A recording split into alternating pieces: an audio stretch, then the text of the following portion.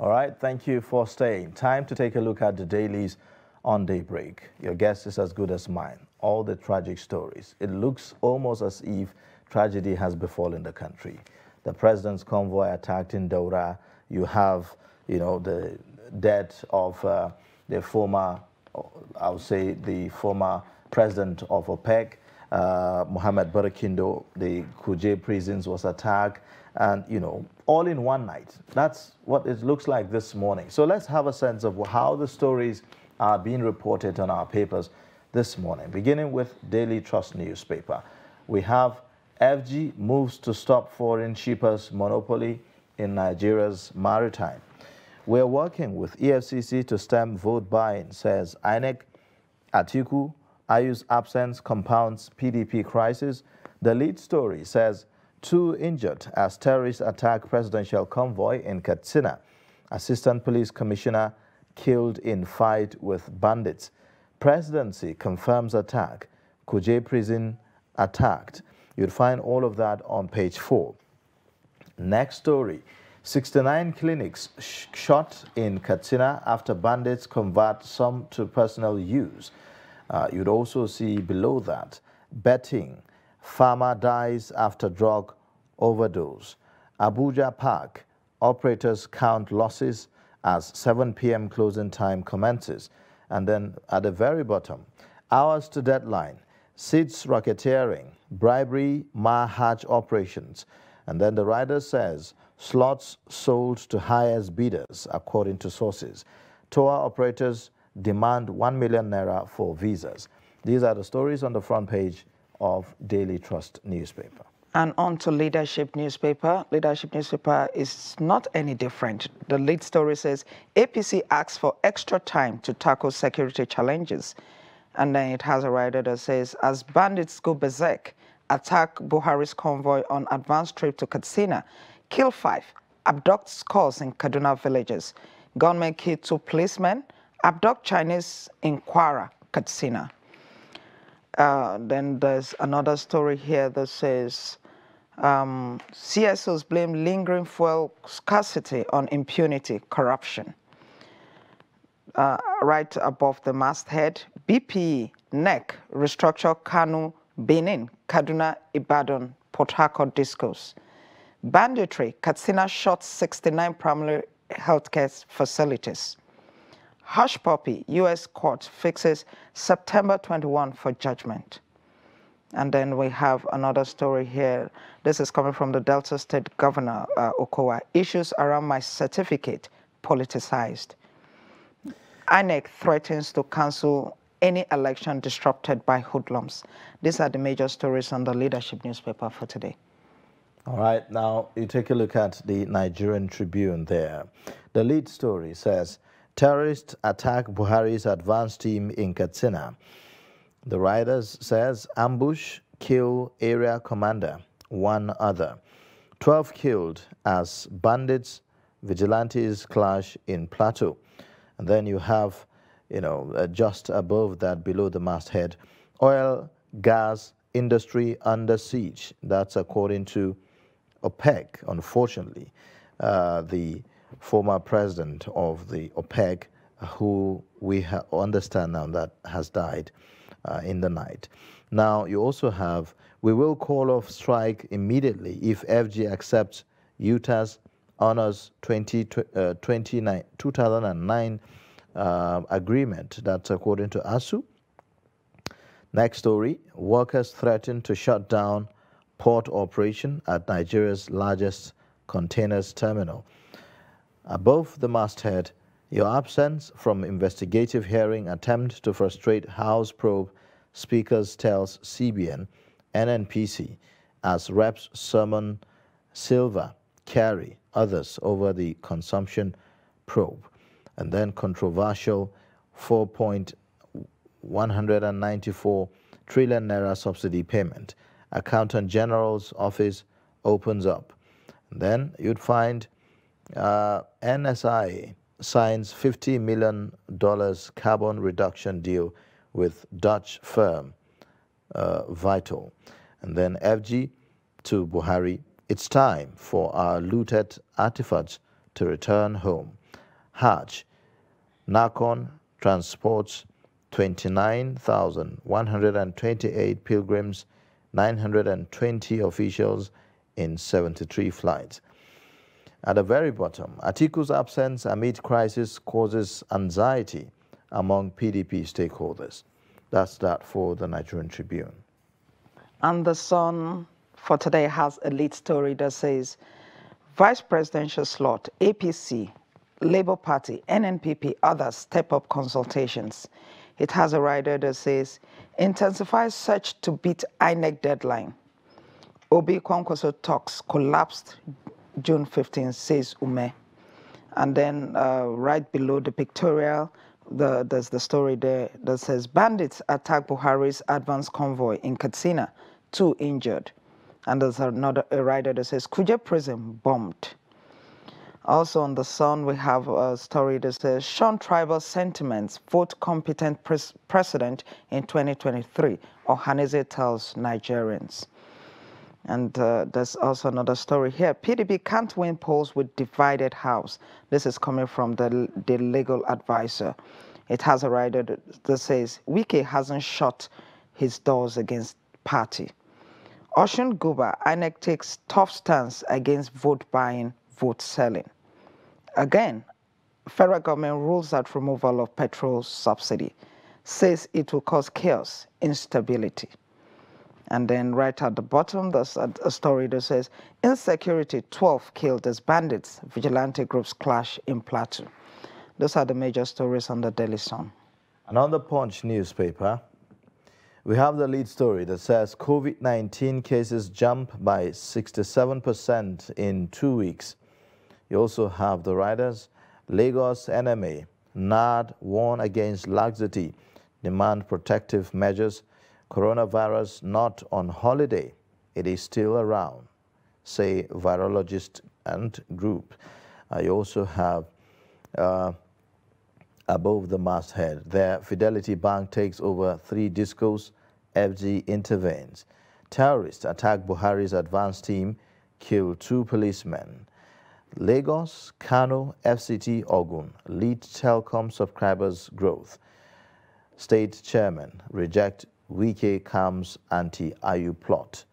You also have at the very bottom there, subsidy probe. Reps summon Emefiele, Silva, Ahmed Kyari, and Lagos couple lose 4 children to midnight fire. Khan disowns Ondo pastor, arrested for alleged abduction. Now, the pictorial on the Punch newspaper shows you passengers traveling to the north for the Salah celebration at Fatgbem's bus stop along the Lagos-Ibadan Expressway in Ogun State. Now, these are the stories on the front page of the Punch newspaper.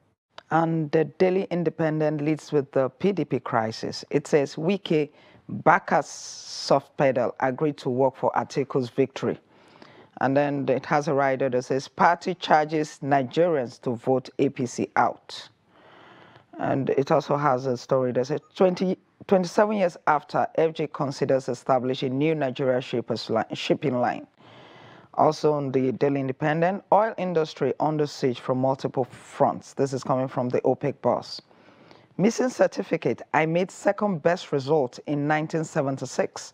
This is coming from the vice presidential running mate to Atiku for the PDP, Okowa. Then we have a story here that says, Dangote customers to win 1 billion in new cement promo. We've devised ways of rendering thugs useless during polls, INEC. These are the major stories on the Daily Independent for today. All right, so let's get perspectives to this. We have in the studio Sadiq Jikta, National Coordinator, Fusion 774, to talk about some of these stories on the front pages of our newspapers. Thank you so much for joining us on Daybreak. Thank you. All right. And good morning. Well, let's begin with the sad one, the very unfortunate one. A lot of things happened through the night yesterday, and I'm sure a lot of Nigerians will wake up to tragic stories. One It's about the death of the former president of OPEC, Mohammed, Secretary General rather, of OPEC, Mohammed Sanusi Burkindo. Quite a sad one. Just yesterday, we were hearing how the president was extending the nation's gratitude to him after a meritorious service, in OPEC, and how that he has made Nigeria proud and all of that. And then a few hours later, we're hearing that he has died. Quite a sad one. Really how sad. does this come to you?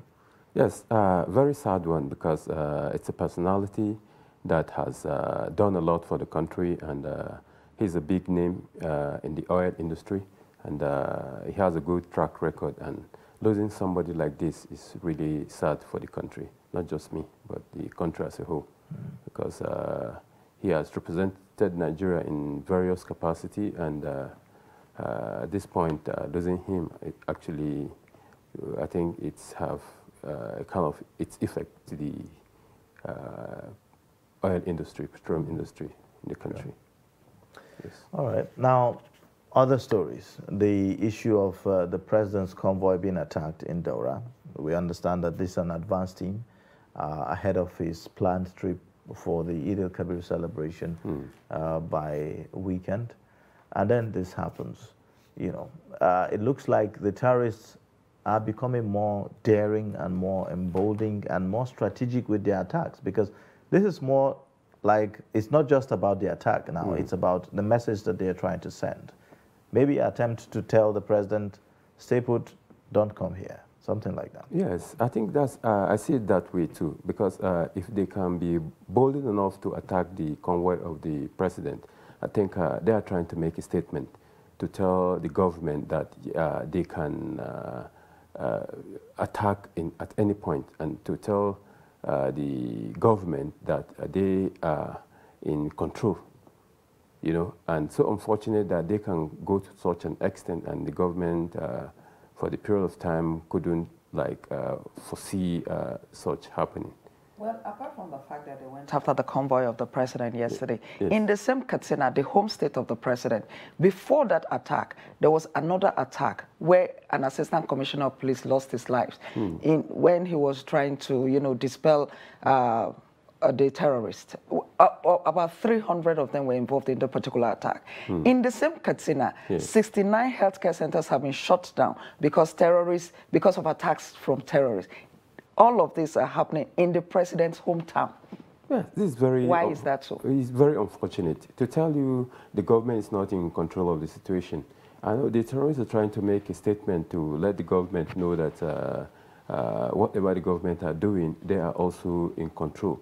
I think in such a period of time where we are approaching the Eid al-Kabir celebration, and the government, the president planning to go for his Salah break, the terrorists coming up with such an attack, I think it's to make a statement and to let the government know that, yes, they can attack at any point, and government need to step up and know that the terrorists are really bold to, attack at any point. I see it as a statement to the government to step up their effort. Everybody that has come here says government should step up. And after they say the government should step up, the next day there will be an attack. In fact, that particular day there will be an attack. Yes. Why hasn't the government stepped up? Really so unfortunate, because it's really increasing every day by the day. We can't understand why this is happening, and it's so unfortunate that government, I think they need to review their strategy and really do something about that. We don't really understand what's happening. I think if government that really knows what it's doing, if something like this is happening, you try to go to the root cause of this situation. You see, but the way things are going, we don't see anything differently. We have not seen anything differently. That's why this is happening. So going by, all these things, does it now validate the points or the ideas that others have echoed, like the governor of Zamfara State, to say, look, everyone should defend himself? people should, get arms and get license and defend themselves. Do you, agree to that? It has got to the point that I think I have to agree with that. Because if people are dying in the rate we are seeing, and government cannot come up to solve the situation, I think people should help themselves. But people have said that will lead to anarchy. I don't think so. I don't think so. There are ways that I've always been an advocate of not just government. Government can provide security for the country. We are over 200 million. And if you look at the number of security agency, I think we are we have a low number compared to international standard. We can't meet up with the international standard for security by, I can't really get out the figure, but I know we are below the standard. So if we can have an extra effort by the community, it's okay. Community engagement is one area that government can explore. For example, we have a case study of Borno State where when we were at the peak of the Boko Haram insurgents, we had these civilian, what they call the civilian JTF. They were the ones that really came up to really help solve the situation because they know the terrain better than the security men, because security men are brought in from outside. So the locals know how the terrain is, and I think they will provide more better security than the government, or they can help. Because if they are involved in solving this very particular problem, they will get a very better result, and things will happen. Some have said, some have queried the effectiveness of some of these arrangements that we are making. Yes. For instance, you have vigilantes at the moment who are not even armed. So if the vigilantes are not armed, how do they even?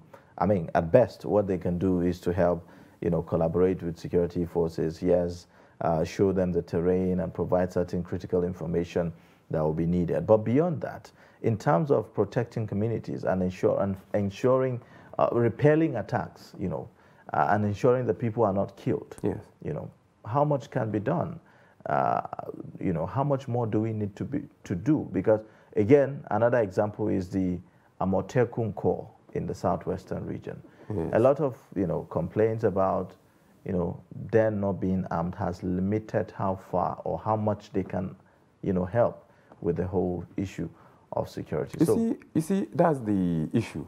The government are monopolizing the security situation. They want to be in total control. That can happen.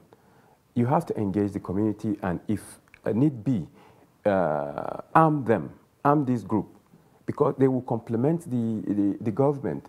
If you arm them, you control and you vet them, you give them the necessary training, they can always intervene, because the government security agency cannot be at a particular point in time. So the locals would always be there to intervene whenever there are attacks like this. So I see it as government intervening to like a particular group of the vigilante they're talking about, arm them, give them arm and like form another arm of security, not really a full-fledged government arm, but people intervention mechanism that will help, because the extent we are going now, it's getting emboldened every day. If you see during the Boko Haram period, it wasn't as rampant as it is today.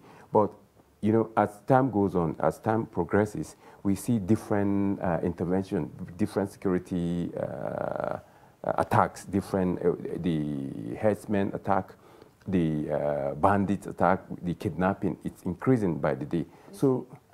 With all the attacks that happened in the Northeast, yes. It happened for almost 10 years. And it's not that it has stopped, but it has reduced. Now, it appears the attacks have now moved to the Northwest. And experts are expressing concern that, are we going to have another 10 years or 5 years, 8 years of struggle in that region?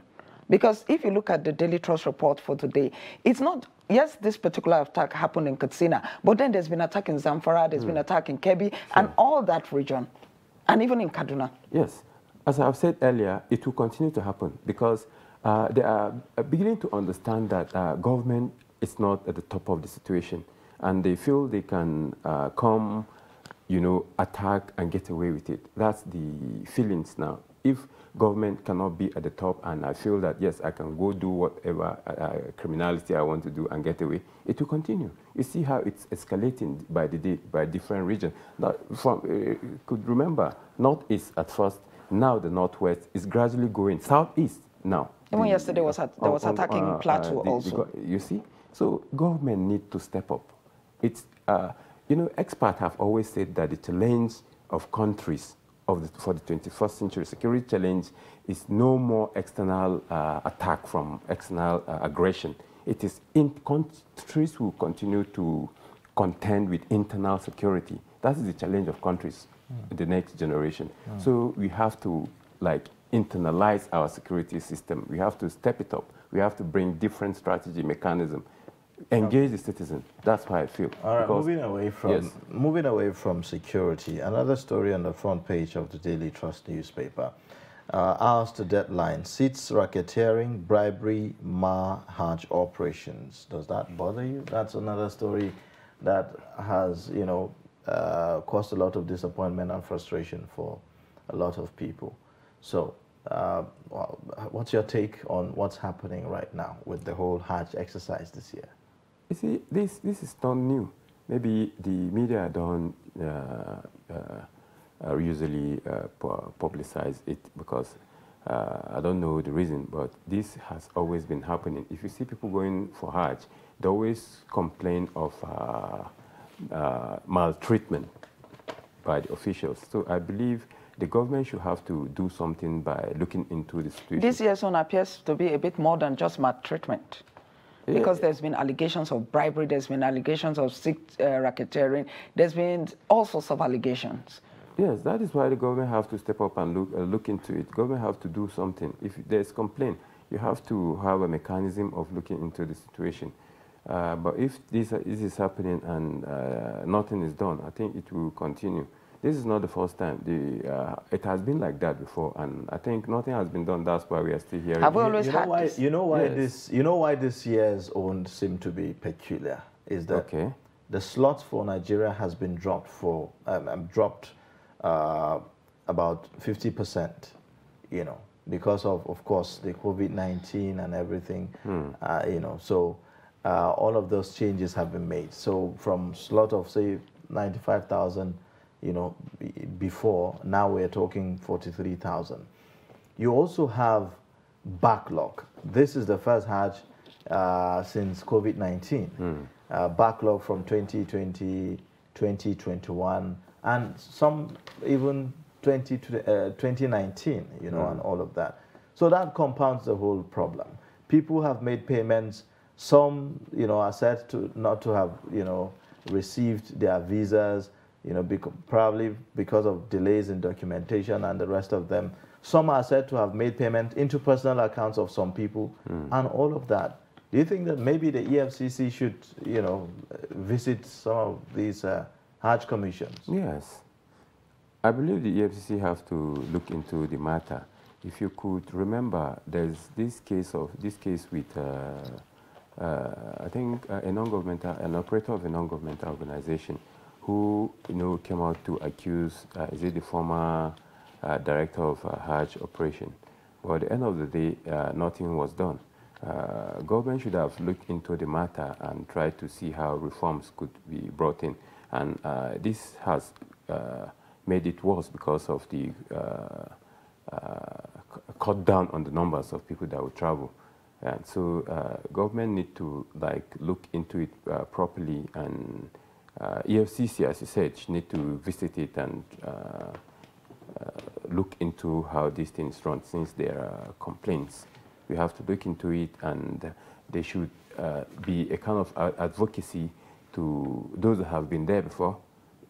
Should really give way for those that have not been there before. Priority should be given to first-timers, and that this could be a way of managing the situation. Well, for this year, with everything that has happened, even if EFCC goes in and investigates and maybe finds some Hajj officials culpable and all of that, how about these people the victims those who maybe, because of the actions of the Hajj officials, were unable to perform the pilgrimage.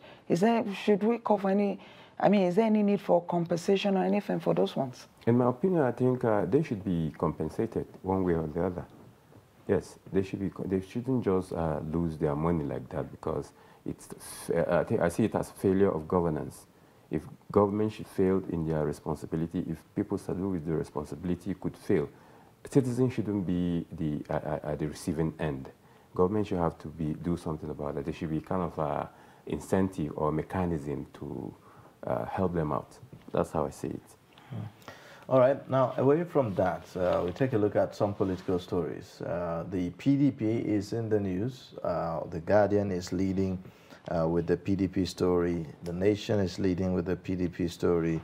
The Daily Independent is also leading with the PDP story, and basically it's about the internal crisis arising from the party primaries that was held and the subsequent decision to pick Ifeanyi Okowa as the running mate of the flag bearer Atiku Abubakar, who is said to be, in Dubai alongside the national chairman of the party and all of that. So everything seemed to be on hold for the PDP right now. In fact, the Guardian newspaper says, PDP awaits Atiku Ayu to settle crisis. This is just a few days before the deadline for substitution, for running mates, the opportunity for them to get to do any kind of substitution and all that. What's your take on this? Yes, I think it has always been like that at a particular point of political transition. You see, people agitate because maybe things didn't go in their favor.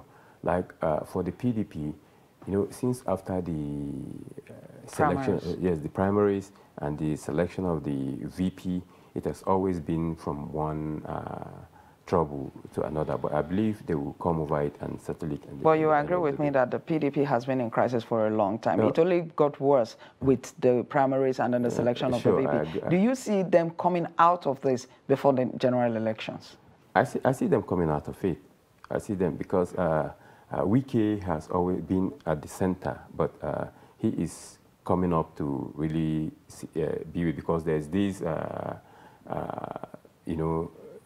there's this talk, this media, that's issue that is in the media that Wike is leaving the party, but he has come out to clarify that he's going nowhere and he still remains in the party. So with that, I believe that they will get over it and settle the issue. It's always like that. Aggrieved members who always have their...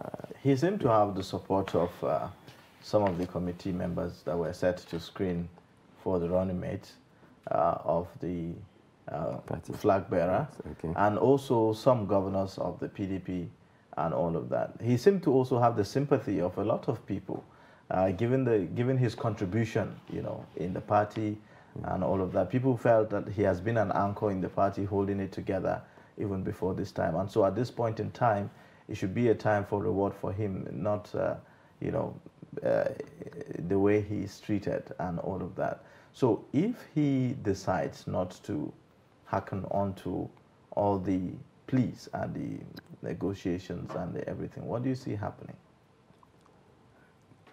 Yes, I think it will affect the party negatively, because as you have said, Wike is a strong force in the party. He has always been there in difficult times, and I so like his way of politicking, because Wike is not that kind of a politician that will jump from one party to another like the rest of the politician does. That's why they are very careful with him, and Wike has a lot of followers in the party and trust of party members. And like during the selection of the VP for the party, VP candidate for the party, there was vote. And I think most of the governors voted for him, but as we hear, Atiku, people went and came up with a different candidate whom the governors who have influence in the party didn't vote for. So I think this is what is bringing up this very crisis. But Wike has a lot of those that were in support of him, and that's why things are going like that. But I see them coming out of the... And the Daily Trust, too, has a story on its front page that says, Atiku, Ayu's absence compounds PDP crisis. Why do you think both of them are not around at this point, despite the crisis in the party? The candidate is not around, the chairman is not around. Yeah, I see it as a kind of way of, allowing the tempo to simmer down. Allowing the tempo to simmer down when the party has been torn apart. Yes, by the time it has calmed down, they will come with new air of discussion. Right? That heats, have already calmed down, and now we can now come to the round table. I think that's kind of a strategy, or otherwise they are there to re-strategize on the next move. So we cannot see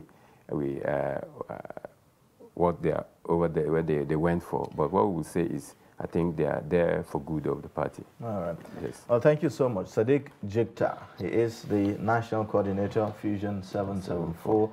Joined us as our guest reviewer this morning to talk about the stories on the front pages of our newspapers. We appreciate you coming on Daybreak. Thank you, sir. All right. Thank you for now, we'll take a short breather, and then at the top of the hour, we'll take a look at the headlines again and have a sense of what the mood is in the country at the moment. Please stay with us. When the situation where you find